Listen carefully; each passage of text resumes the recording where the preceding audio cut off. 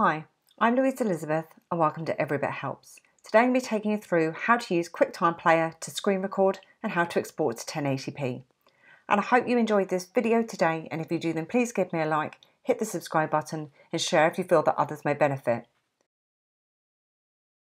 QuickTime Player automatically comes preloaded for free when you have a Mac. It's a really helpful tool when you want to screen record, and I personally use it for all of my YouTube videos. What I'm going to do is I'm going to take you through screen recording now. So the first thing you should do is open up Launchpad and type in Quick, and here you'll see you've got QuickTime Player, so I'm just going to double click onto that. Now, one thing to make you aware of today is that I am actually recording using OBS today, purely for the fact that you can't screen record a screen recording, if that makes sense. So I'm going to, so that I can show you the options, I'm using OBS.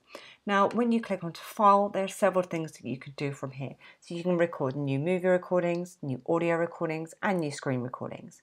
We're going to be focusing on new screen recordings, so I'm going to click onto that. Now when we're on here, you can see that the volume is adjusting depending on my voice at the moment, but you can use an external microphone within QuickTime Player.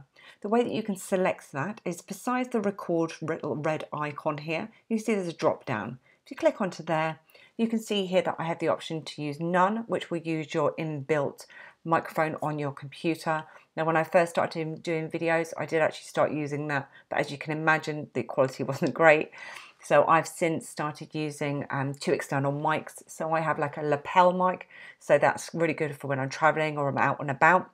Because obviously it's very lightweight. And I also have a Blue Yeti microphone as well, which is obviously slightly bigger and bulkier, a little bit more technical to use, but really good nonetheless.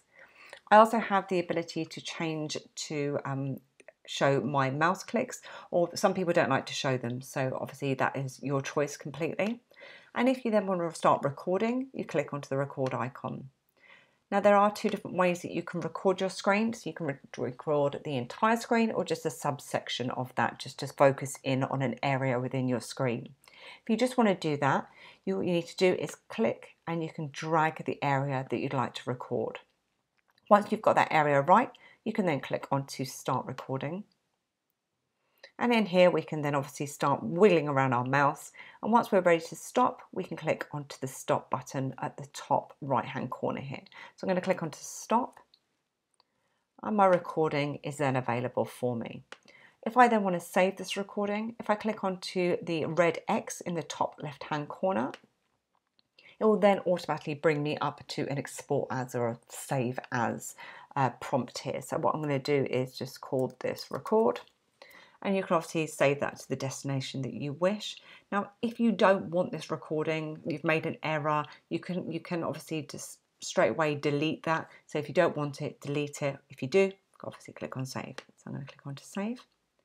And I'll show you how to record the entire screen now. So if you go to File, New Screen Recording, click on the button. And then what you need to do is obviously click anywhere on the screen. Now it's worth looking at that stop button that we have in the top right hand corner again. At the moment it's greyed out. So as soon as it starts recording, you'll see that appear in white. So if you're ever not quite sure if something started recording or not, that's where to look in that stop button. So I'm going to click onto anywhere on the screen.